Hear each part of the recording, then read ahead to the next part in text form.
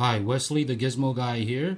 I have had my iPhone for about a year now, and once in a while I will have some problem with it. Overall, I'm pretty happy with it, but once in a while the phone gets tweaked out, and this is what it is. You can see that there's a once in a while this blue line will come up, and it makes um, operating the phone kind of it tweaks out the phone a little bit. You can see the blue outline here, and when that happens, it makes controlling the iPhone a little bit weird. The phone becomes retarded, and sometimes when the the touch thing would not work. Obviously, now I'm doing a demo, so it's working right now. But you can see that blue outline around it, and this outline would move around, and you actually would do a scanning around on the screen. And it took me a while to figure out what's going on with this, and I don't know if this happens to all iPhones, but it's happening to mine quite often now. So actually, I went out and looked for tried to look for an answer for it, and I found the answer for it. So I'm sharing it with you here. And what it is that when that thing happens, let's see if it comes back up. It's actually working right now.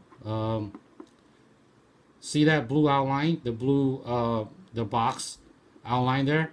Okay, when that happens, it makes the phone retarded.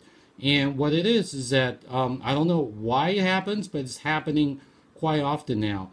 And let me show you how to get rid of it. Okay, when that happens, basically what it is this. You just go to the setting, go to general.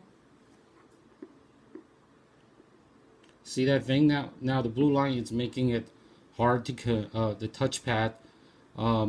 It makes it all weird. So when that happens, the way to get rid of it is you go to the setting, go to the general, and go to accessibility, and go to switch control. Notice that the switch control is on. This comes on automatically. I don't know why, and it just does. So to get rid of it, you go on, so where it says switch control, go to switch control. It comes on automatically. I don't know when you use the switch control, but the switch control is what's causing that blue box there. So to get rid of it, go to switch control and turn it off. See that blue box right there? So you turn it off,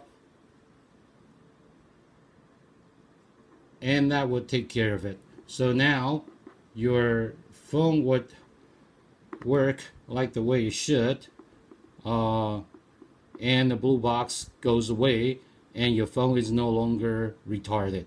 But it will still come on once in a while by itself, and I think it may be due to the fact that I put my phone in my pocket, and I guess every once in a while this thing, the home button gets pressed on too many times.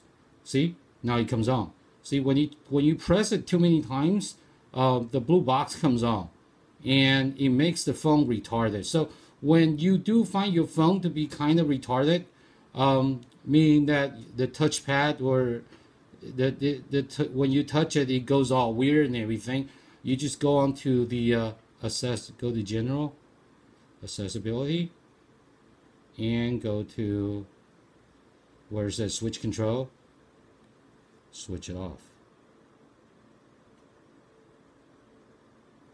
And that should bring the phone back to normal.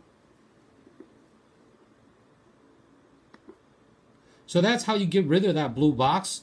If you experience it, you'll know it. The blue box will be like, first it will be outside, and then you will be doing the scanning thing, going back and forth and all that stuff.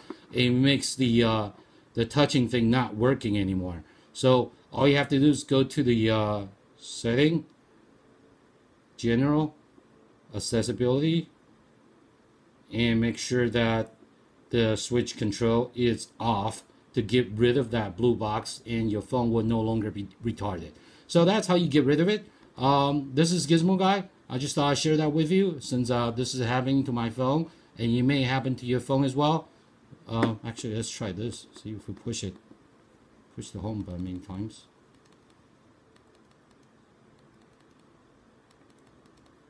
Oh, it's not where it's. Well, there you go. Wait, see, the blue box comes on again. Okay, and I did not mess with the settings. Just simply by pressing the home button too many times, that thing will come on. So just go back to setting. Wait. Go to the general accessibility, and you'll notice that the thing is on again. So make sure you switch it off.